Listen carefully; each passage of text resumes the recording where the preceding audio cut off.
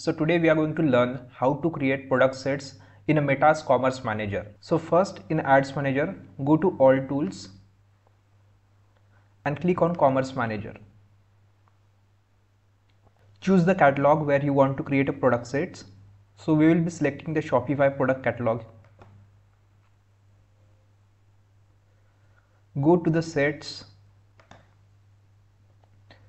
So once you are here, click on a create set and click on use filters. Give the set name, that is product set name. So we will be creating a product sets where all product will be greater than 2500 rupees. So first thing, you have to select item must match all filters. After that, just click here and search for availability. So in availability, we have to select availability is in stock. So we want to show only those products in ads that are in stock.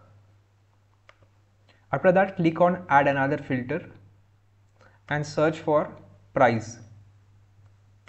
So we want to show those products in ads where the price is greater than 2500.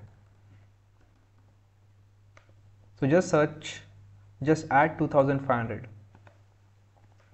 So another important thing what we have to do is we have to exclude those products that are in stock but they have a lot of broken sizes. So let me show you one example. So you can see here this particular product is in stock on a website, but most of the sizes are out of stock. There is only one particular size 2XL available.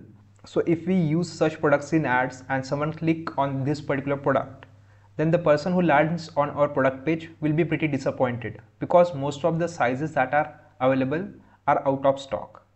So hence we have to exclude such products. So just copy this name, and to exclude such products, just click on add another filter and just search for product. So product is not, just search for that particular product and select it. So just we have to click on create to create the product set. So additionally, we will be creating one more product sets, that is all product in stock, that we will use for remarketing campaign.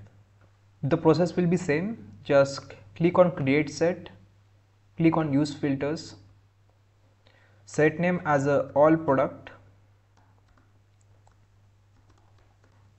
in stock. So here what we will do is we will just use only one filter, that is availability is in stock. So this particular product set we will be using for a remarketing campaign. So just create it. So you can see here our two product sets, that is all product in stock and all product greater than 2500 got created. So now we will be using these product sets in our catalog ads and a remarketing campaign. So this is how we create a product sets in a Meta's Commerce Manager. If you find this video useful, do like, comment, share and subscribe. If you have any doubts, do comment below.